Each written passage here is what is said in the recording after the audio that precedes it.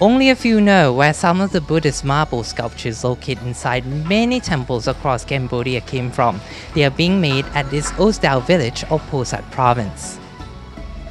As there are many provinces sculpting Buddha images of various sizes and sculpting stones into animals such as elephant, fish, tigers, and legendary animals from the Buddhist religion. But what made Posat province special is carving marble, and that unique face that is recognizable through the eyes and smile of the Buddha image. Mr. Swiburn is considered the best Angkor-style sculptor in the village. So, what are some of the processes that you have to go through in order to make like a statue? Yes, thank you. First, we find the marble who can make a statue, and then we draw it on the marble, and then we take some piece of the marble drawing out, and then we can make it with the body, look like the hand and the head, the ear, and the final we make it with the clothes. Sounds simple, but a statue this size can take as long as 2 months to complete.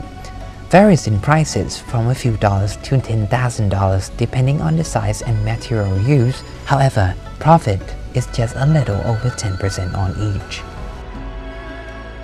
As the design gained popularity, higher prices of raw materials and long production hours slow the output. This beautiful Angkor-style sculpted marble statue is disappearing as sculptors turn to other designs to gain a better profit. The government and some local people are trying to help preserve such heritage. Mr. Lakpeng Lee, the Director of Culture and Fine Arts of Posat Province, explains that the government is working to help preserve such art and design heritage, which is fading away. The Ministry of Commerce is helping sculptors in exhibiting their artworks at various exhibitions and also helping to find markets both inside and outside the country. The Ministry of Culture and Fine Arts also helps in maintaining and preserving the style, which promotes the province as a tourist destination. A fine art school is also to be developed to help train and preserve the cultural heritage of Posat and to get the younger generation to join in.